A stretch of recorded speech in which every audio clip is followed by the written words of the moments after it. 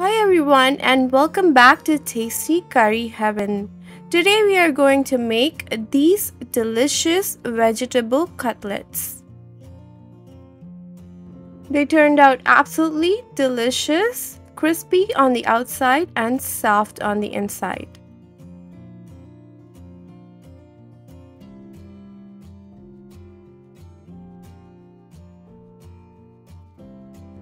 So for the vegetable cutlets, we are going to use the following ingredients.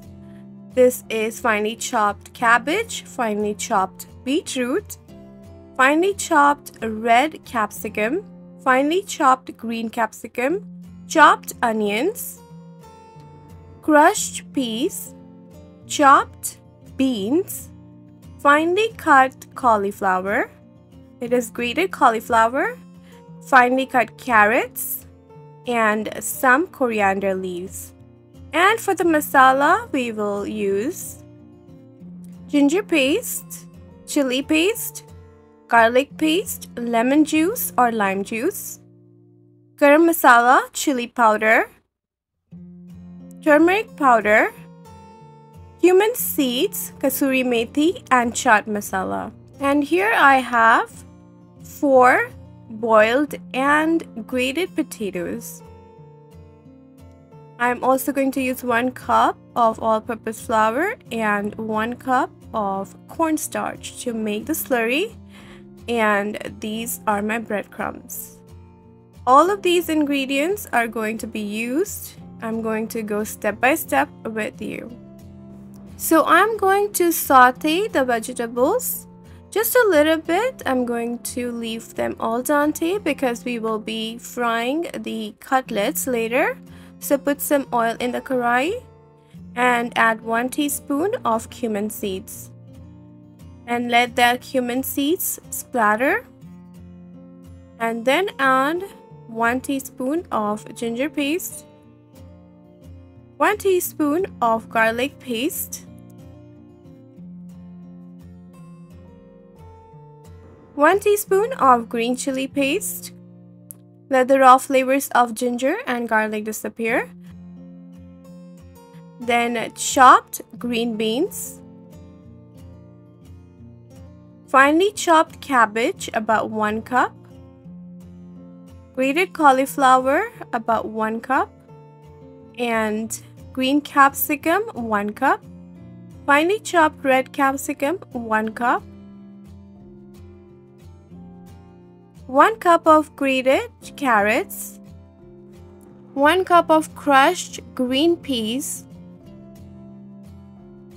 finely chopped onions, and give it a good mix.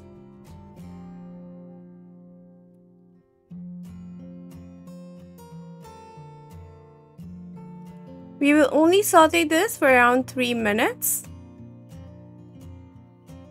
Going to add some of the masalas now. 1 teaspoon of turmeric powder, 2 teaspoons of chili powder, 1 teaspoon of kasuri methi and 1 teaspoon of garam masala, 1 teaspoon of chaat masala, 1 teaspoon of black pepper powder. Also add some salt to taste and give it a good mix.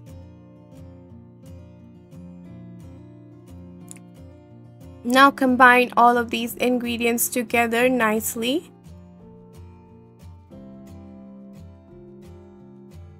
Add 1 tablespoon of lime juice, half a cup of grated beetroot. This will give it a very nice color. Mix all the ingredients and let all the moisture dry up so that we don't have to use a lot of breadcrumbs for the binding. Now taste the salt at this point and then add 1 cup of chopped coriander leaves. Give it a mix. Just saute this for about 3 minutes. Keep it covered for about a minute.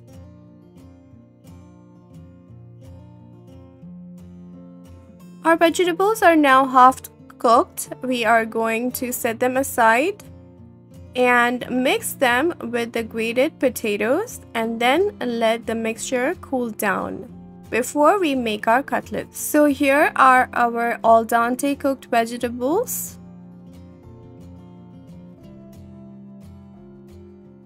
Now we are going to mix them with the grated potatoes, the grated and boiled potatoes.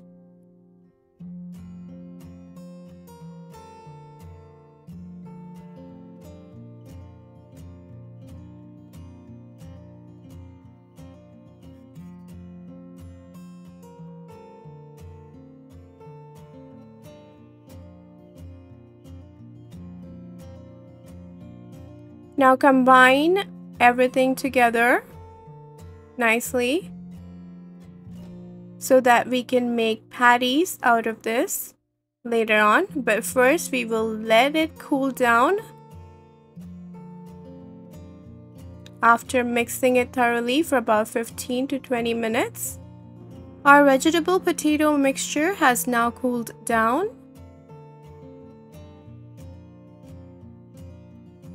Add 1 cup of all-purpose flour to give it a binding and 1 cup of breadcrumbs.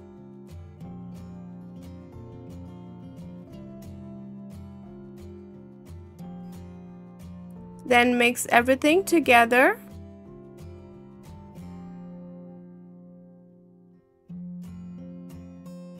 Our potato vegetable mixture, it looks really nice with the beetroot color, gives it a really nice color. So we will set it aside and now we will make our slurry. For the slurry, take 1 cup of all-purpose flour, half a teaspoon of black pepper powder, salt, and some water. Add the water little by little so that it doesn't get too watery. I will show you what the consistency should look like.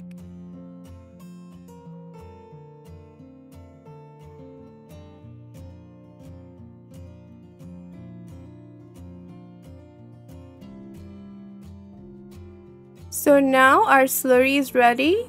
It has to be of this consistency.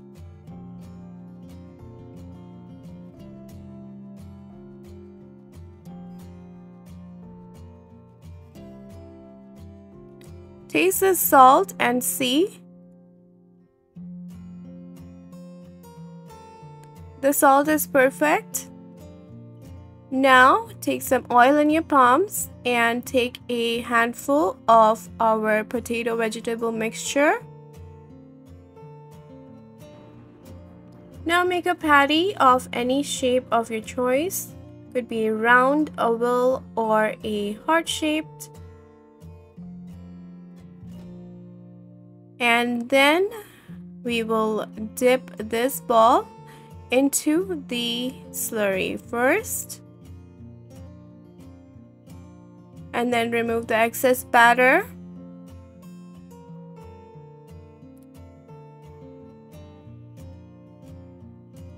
And dip it into our breadcrumbs, fully coating it. Then set it aside for frying later on. Another one, we will make a similar patty.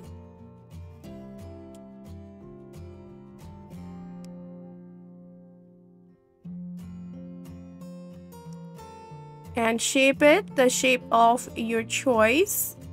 Then coat it with some slurry and breadcrumbs and set it aside. Now it is important to cool down these patties before frying them.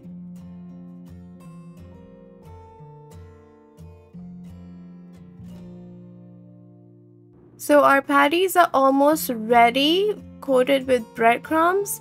It is very important now to cool them down And for that, we will place these patties in the freezer for about 10 minutes and then fry. In the meantime, I'm going to make another variety of patties. This will be coated with vermicelli. Following the same steps, taking the mixture and making a shape of your desire, dipping it in the slurry and then coating it, this time with vermicelli. The vermicelli gives it a nice and crispy texture. Now we will cool down these patties in the freezer for 10 minutes as well, and then they are ready to fry. These patties have been cooled down in the freezer for 10 minutes and now they're ready to fry. So we are going to now use shallow frying. You can use either deep or shallow frying. You will place the patties in the oil one by one, making sure they don't stick to one another. Put it down slowly. And don't turn it for at least a minute.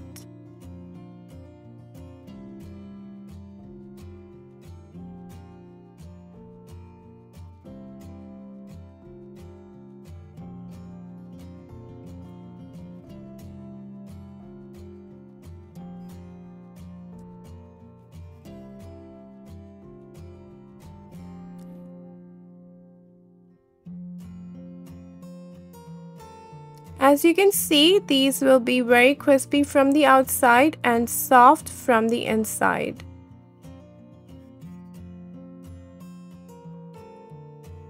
We will allow them to fry for at least 3 minutes while turning them so that they are a nice golden brown color. Now we can remove it. As you can see, it is a beautiful color.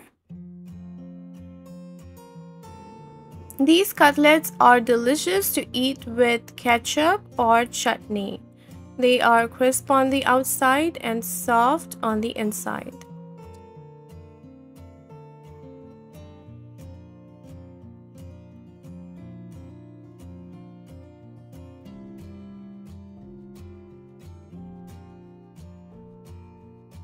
Now we are frying our third batch.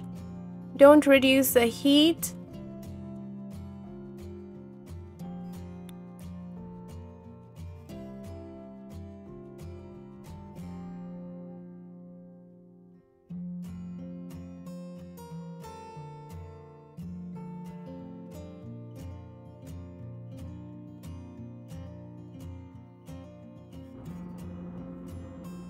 Again, we are looking for a golden brown color and frying the cutlets for approximately 3 minutes.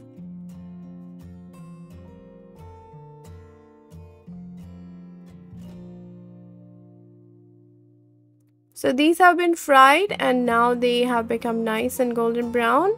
As we can see, just remove them on a paper towel to drain the excess oil. Oh, look at that heart-shaped cutlet. It looks absolutely beautiful.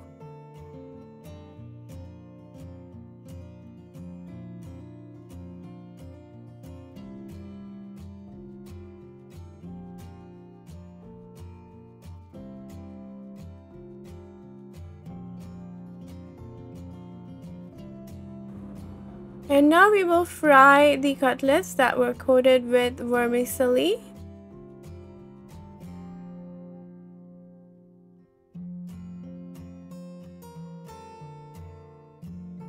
Placing them into the oil one by one.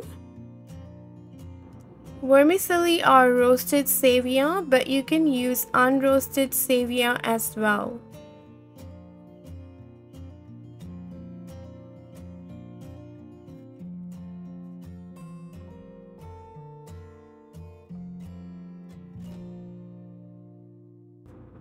Now give it a turn.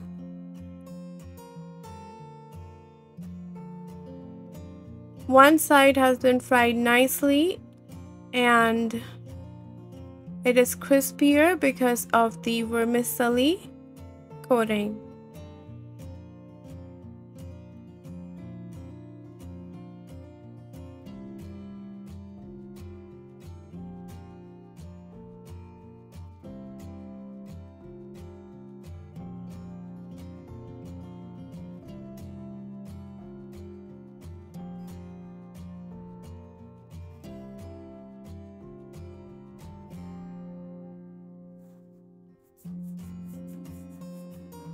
So our cutlets are now almost ready to be served and enjoyed.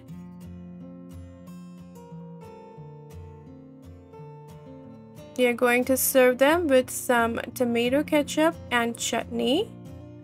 They look absolutely beautiful. If you liked this recipe, make sure to try it out and let us know in the comments section below. And don't forget to subscribe and like for future recipes just like this. I hope you have a great week. Until next time, get spiced and thrive.